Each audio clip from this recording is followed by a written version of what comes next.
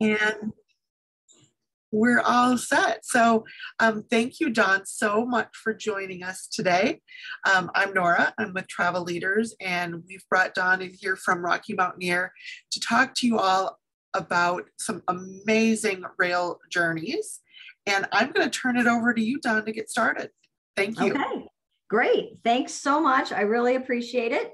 And I have 30 minutes, right, Nora? That's right. Okay, 30 minutes. Well, welcome aboard Rocky Mountaineer. Very excited to talk to you all about it. I love this slide. So first of all, I should give you the background. You know, we've been in business for more than 30 years now and providing all kinds of rail journeys through the Canadian Rockies and now in the United States as well. So very excited about that. I'll talk about that in just a minute. Love this slide because it's so true. The majority of the route that you go on Rocky Mountaineer is inaccessible by car. And I'll show you some of the pics that show some of the sites that you see. So you really are down by the crevasses and the canyons and going through the rivers. It's just a really unique way to see the area. Three things that make Rocky Mountaineer unique. First of all, the word day in this slide, day on board the train. We are daylight only train travel. You're going to some of the prettiest areas of the world. You want to see it, right? You want to see the Canadian Rockies. You want to see America's Southwest. You don't want to be sleeping through at night, and you certainly don't want to be traveling at night. So we insist on our daylight only train travel. Our world-class cuisine is another thing. And I know you're all probably thinking, how good can train food be? But oh, it can be good. Trust me. It's what I love about it. It's all locally sourced. So for example, in Canada, the beef is from the Alberta region. The salmon is from the Pacific Northwest. We really do win award upon award upon award for our food. And then next are our engaging hosts. So we have hosts on board the train that, of course, take care of everybody's needs and serve everybody, but they also are great storytellers.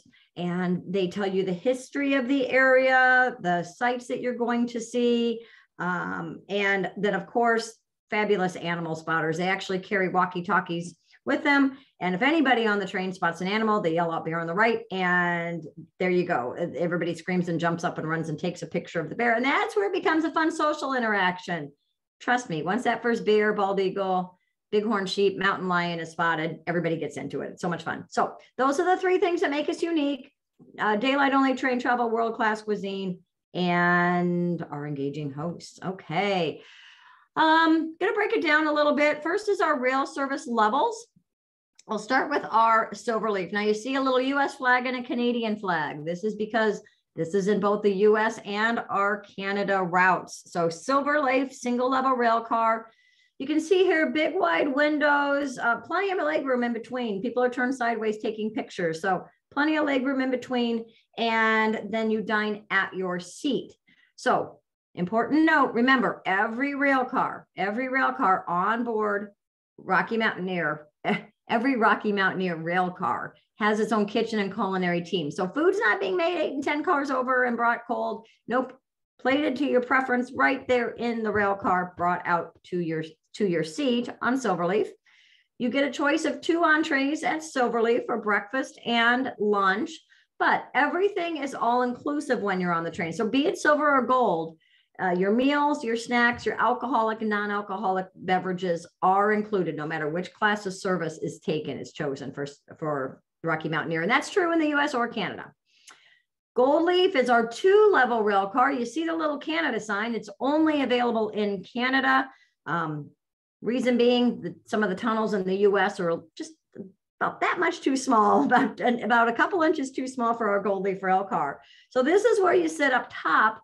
Big domed windows, nice, again, plenty of legroom on board Rocky Mountaineer. And then you take a spiral staircase down to the main level. Whoops. There we go. My fingers are too fast for my mouth today. Okay, so you take a spiral staircase down to the main level and dine restaurant style, tables of 4, 2 across from each other. You get a choice of about 5 or 6 entrees on Gold Leaf, but again, all inclusive, and has its own kitchen and culinary team. And then Gold Leaf also has this outdoor viewing area. So this is a great area to take pictures for avid photographers, or really just to get some fresh air. The train only goes about 35 miles an hour max. Remember that. So not a bullet train through Japan, nice leisurely train ride through the Canadian Rockies. Okay, so those are our 2 classes of service.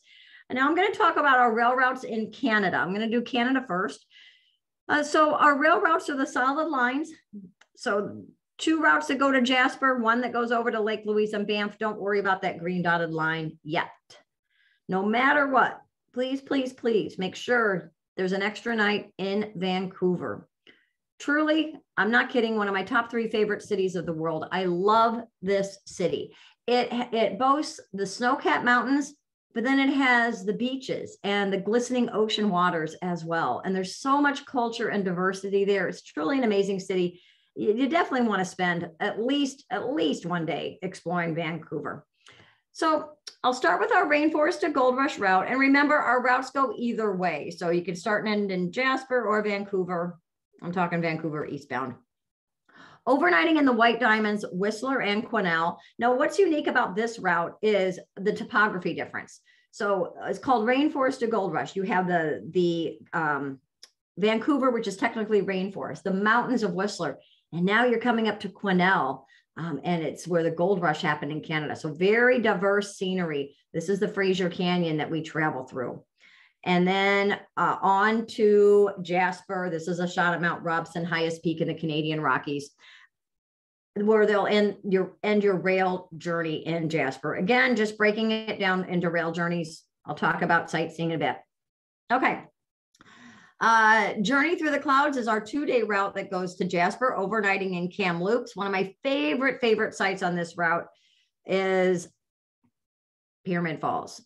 I mean, honestly, just gosh, you can just see somebody sitting in that gold leaf rail car and looking up at the trees and the mountains, the Canadian Rockies, maybe searching for a bear, and then all of a sudden you come up and this waterfall, this gorgeous waterfall is just cascading down the peaks and the cliffs and the rocks. And it's so beautiful. This is one of those sites that is inaccessible by car.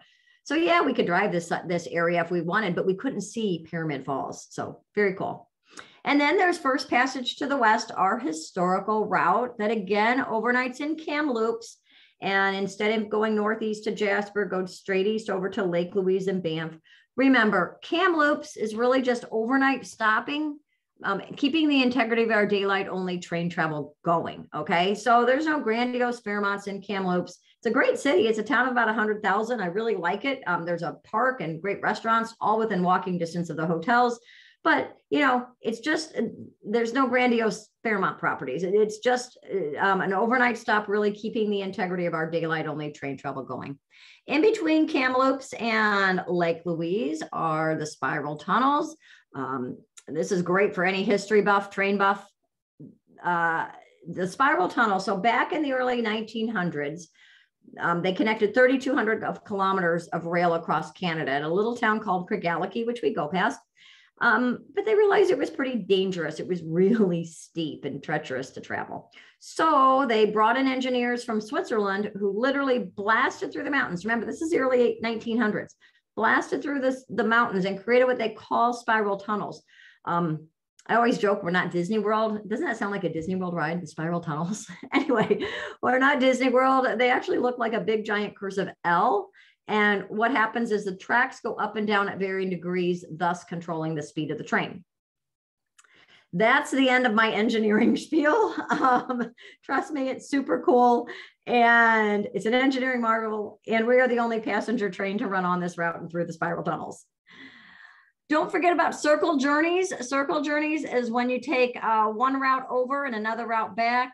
Pre-COVID, when I was doing trade shows, almost every single trade show, somebody would come up to me and say, oh my gosh, Rocky Mountaineer, best trip I've ever taken, but I wish I would have had more time on the train, or I wish I would have gone both ways on the train. They can do that with a circle journey. I definitely, though, recommend minimum of 12 days, preferably 14 days to do a circle journey. So what a circle journey is, you're taking one route over. So say that red route, First Passage over to Lake Louise, spending 2 days on the rail. You'll want to spend a couple days, a few days at least in Banff and Lake Louise area, couple days in Jasper, then take another route back. So then 2 or 3 days back. Okay. And of course, while we are mostly about the train, we are not all about the train. We're pretty much mostly about the train though. So we do offer some great sightseeing. I could do a whole nother webinar on sightseeing activities. Just know that in Canada, we use the motor coach or self-drive. We're not doing self-drive in the United States. Moab simply does not have enough rental cars. We found that out a little bit the hard way this year. So self-drive is in Canada only. Easy driving, one road, you can't get lost. I promise you. And you can see here, it's more highway driving. It's not like the 10 and 2 death grip on the wheel through some mountains that you may go through. The road is a highway kind of at the base of the mountains. Probably the vast majority though of our clients, probably 85% do the motor coach. So this is where that green dotted line comes in. There is no rail north and south between Jasper, Lake Louise, Banff, and Calgary. All kinds of things to do there. Moline Canyon, Athabasca Glacier, Athabasca Falls, the gondola in Banff. There's hot springs in Banff. Heritage Park in Calgary, all kinds of things to do in this area. Yoho National Park, Banff National Park, Jasper National Park, tons and tons and tons of sightseeing. Okay, on to Rockies to the Red Rocks. So proud to be announcing Rockies to the Red Rocks. It's, you know, for us to be able to do a route in another destination, it had to have a lot or all the same qualities that our Canadian route had to have. We had to be able to bring our trains down. We had to, it had to be a route that had iconic destinations such as, you know, cities and then small towns as well. Sorry, I totally lost my train of thought. I knew what I was saying.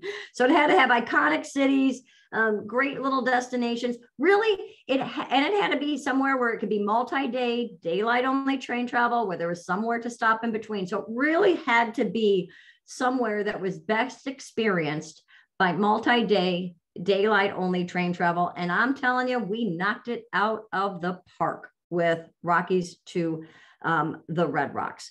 So this is our route, Denver to Moab, Moab to Denver, goes both ways, overnighting in Glenwood Springs, Colorado.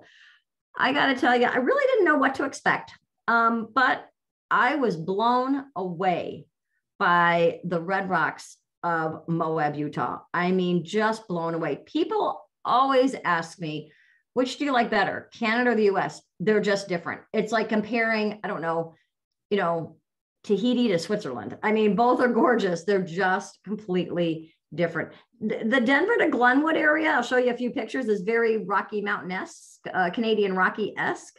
But then the Glenwood Springs to Moab is a little more desert-like in the Red Rocks of that area. Glenwood Springs is a resort spring known for its hot springs. So that's kind of cool. It kind of has I don't know, it's very, like it has a lot of street fair feel to it. There's some shops and there's some restaurants. Sometimes musicians will just start playing, markets pop up. It's very cool. So we use our single level rail car. Just a reminder, we're only using our Silverleaf rail cars in Canada because some of the tunnels, including the Moffat Tunnel that we go through, are just a few inches too short for our Gold Leaf rail car. So this is where you dine at your seat and your tray table comes down. Now, we do know that, you know, people are used to sometimes our Gold Leaf in Canada. So we wanted to give everybody a chance to be able to upgrade a little bit while you'll be riding in the Silverleaf rail car and dining in the Silverleaf rail car. We do have an option for our Silverleaf Plus service. This is really cool. This actually is, it used to be a conference room. So there was a long conference table that went right smack dab down the middle.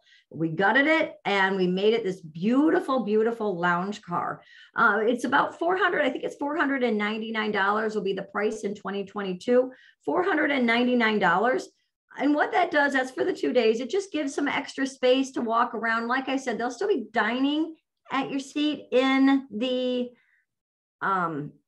in the Silverleaf car, but there'll be, there's a bar in here. So we'll have some upgraded liquors because remember, again, all inclusive on Rocky Mountaineer, including your alcohol, but some upgraded liquors and also some more canapes and appetizers. Again, this is only in our US product. You cannot do Silverleaf in Canada. We have 2 of these lounge cars and both of them are in the US. There's some pictures. This is some scenery. I actually took this picture. I didn't crop it very well, but I took this, you can tell, from the train. So you can take great pictures from the train. This is the Book Cliffs in Mount Garfield. It's the largest escarpment in the world, 250 miles long. And I took this, I went twice. I went in September and October. I can't remember which one this was. I think this might've been the beginning of October when I went. Beautiful, beautiful scenery. You can see there's so many great pictures here. I actually, this is the one I wanted to show you. This reminds me of the Canadian Rockies. So this was taken between Denver and Glenwood Springs. So like I said, that day, very Canadian Rocky-esque. And then the next day, a lot more of the red rocks in the desert of the Southwest. So sorry, I didn't realize I didn't mean to do a whole slideshow on my vacation for you, or my training for you. I didn't realize I had that many pictures in there. So, okay, Denver to Glenwood Springs, overnighting in Glenwood Springs, and then ending in Moab. Again, you can go both ways. So you can fly in or out of Moab. Tiny, tiny, tiny airport. 1 gate. I'm not kidding. 1 gate. I think it was the smallest airport I've flown into. So you can do that, or we have options to transfer to Salt Lake City or Las Vegas. Now, the Salt Lake City, that can be a motor coach. It's 4.5-hour drive straight through. So you figure with a motor coach, couple stops, it's like 5.5 hours. Or you can do what we call flight seeing. And on the way to Vegas, it's flight seeing only, with the exception of one thing that I'll tell you about. So the flight seeing. So we learned a couple things, this being our first year in the US, we learned a couple things, and we learned that the transfer from Moab to Las Vegas was just too darn long. It is 6.5-hour drive without stops. So it ended up being more like 8.5 hours. And that's just, it did not get good reviews, let's put it that way. So that was, everybody raved about the train, raved about the scenery, but that was one thing that wasn't a rave. So we are doing now flight seeing. And what flight seeing is, it's on an airplane, a smaller airplane, but you're not, 30,000 feet up or whatever. You are going over the national parks and actually touring the national parks where you can see it. You can take pictures. You can see the different, like in Bryce and Zion, Capitol Reef National Park. So we actually fly over 4 of the 5 Mighty 5 national parks, and then ending in Vegas. Again, you can start the other way as well.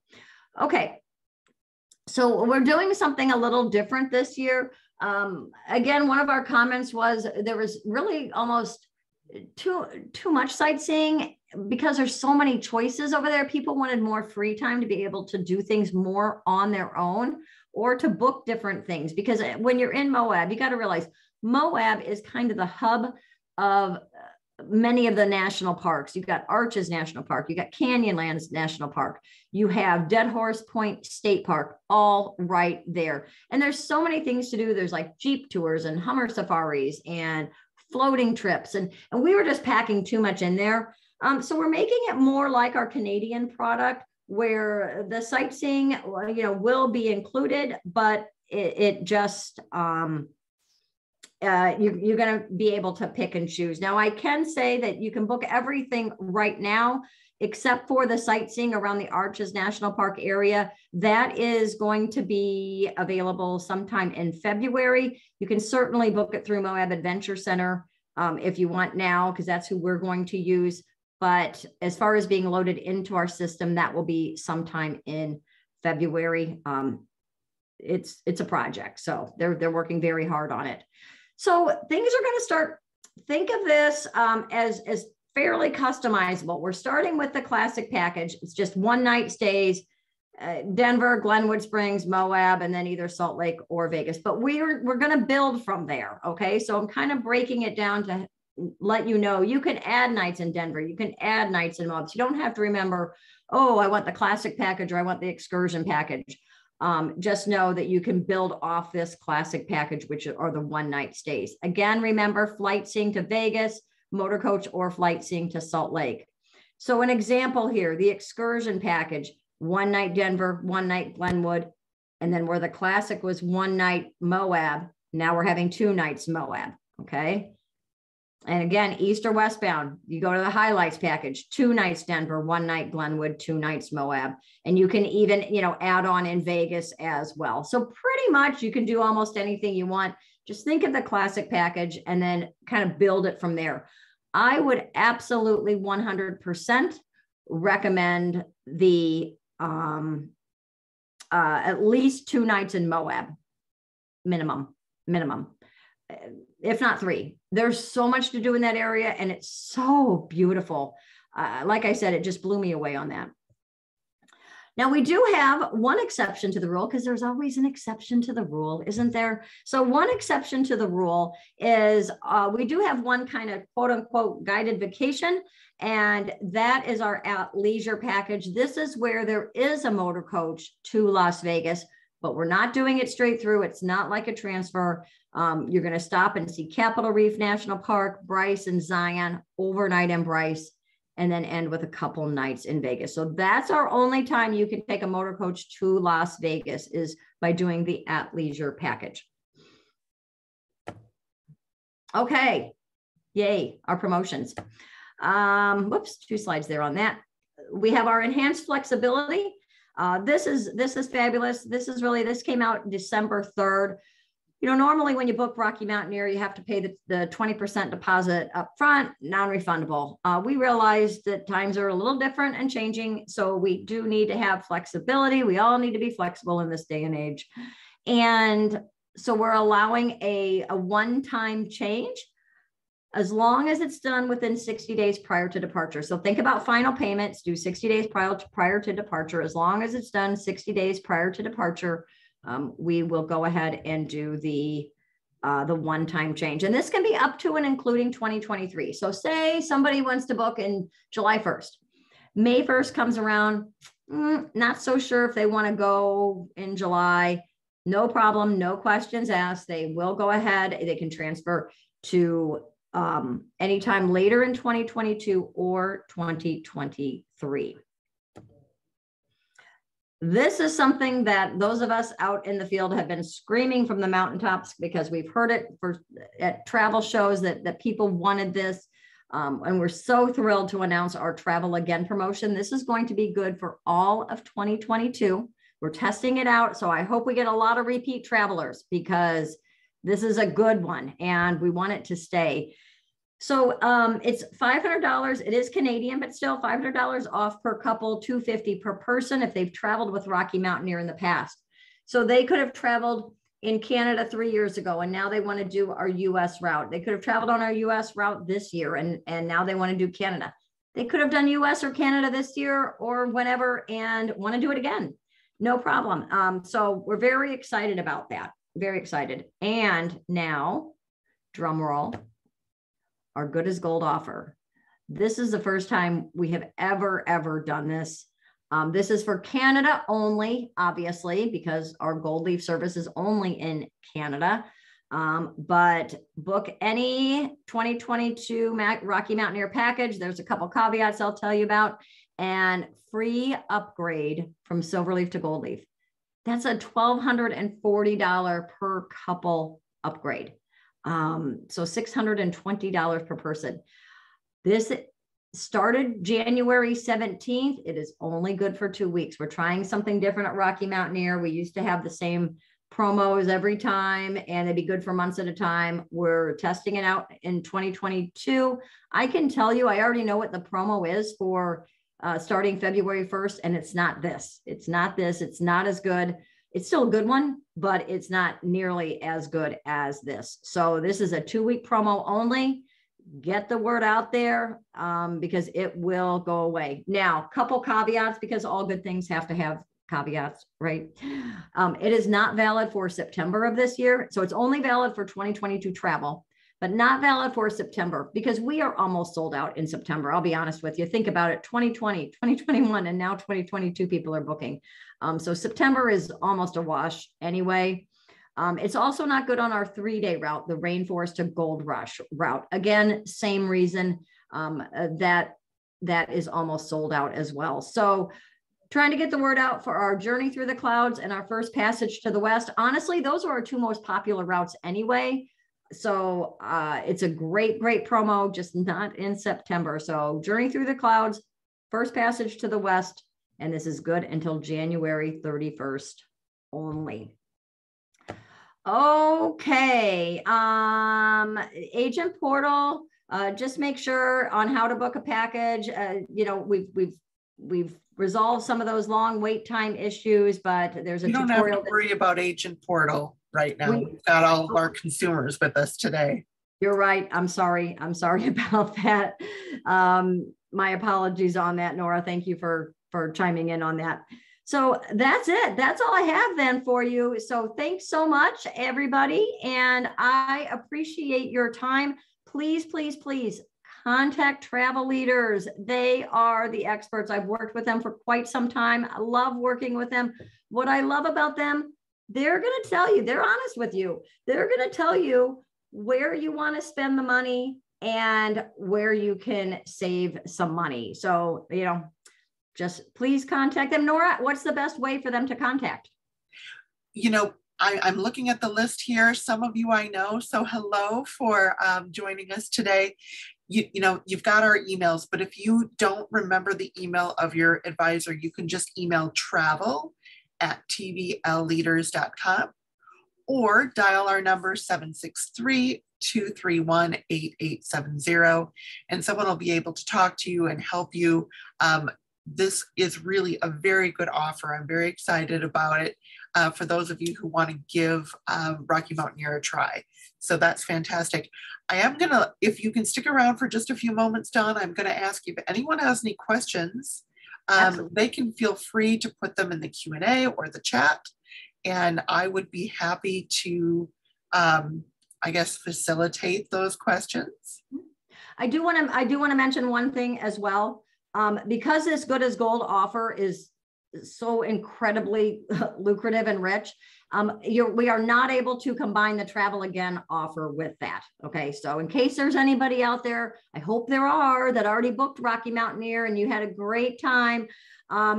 Trust me, the Good as Gold offer is your best bet. So those are the only things that are not combinable. All right, but you will get the enhanced flexibility. You will get the enhanced flexibility. All right, good. I don't see any questions coming in yet, but can you tell us when were you traveling on the U.S. route between Denver and Moab? What time of the year did you go?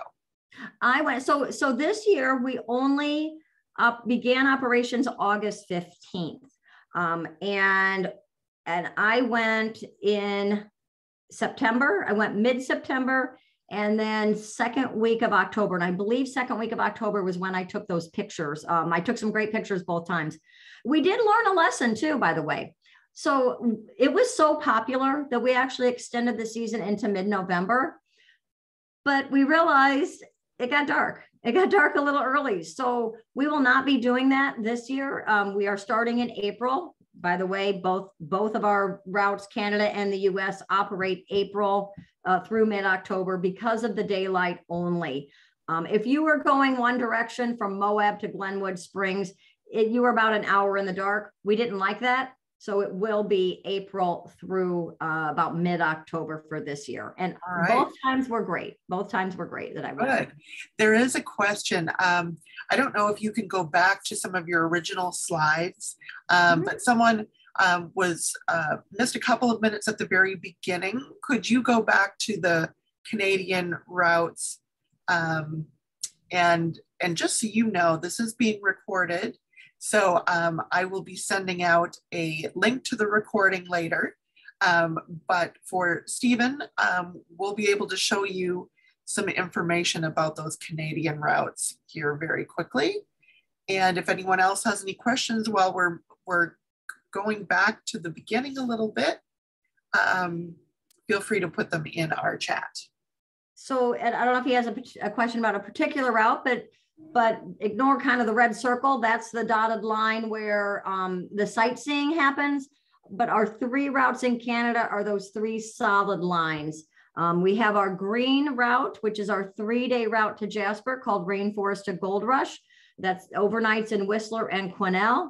Our blue route is our 2-day route to Jasper, overnighting in Kamloops. And then the red route is the first passage to the west that goes over to Lake Louise and Banff, again, overnighting in Kamloops.